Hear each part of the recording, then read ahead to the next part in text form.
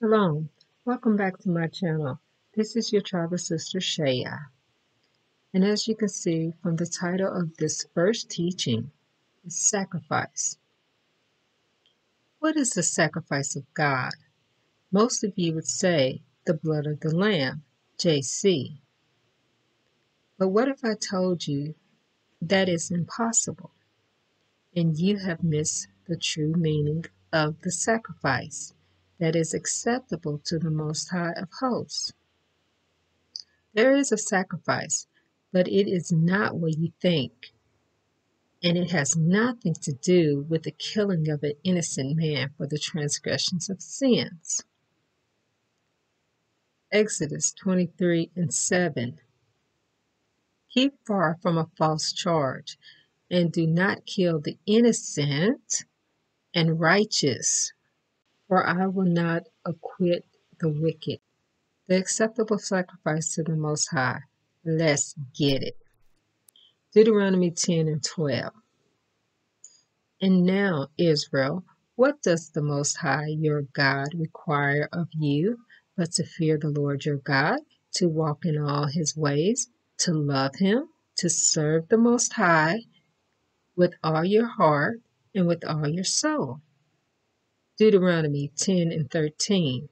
And to keep the commandments and statutes of the Most High, which I am commanding you today for your good.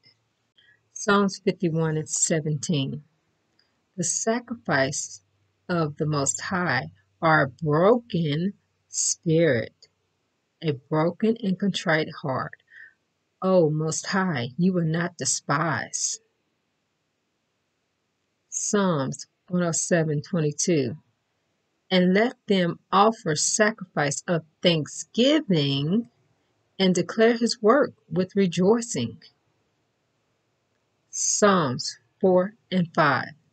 Offer the sacrifice of righteousness and put your trust in the Most High.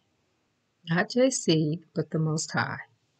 Now, as you can see, here the brother Micah is asking a rhetorical question.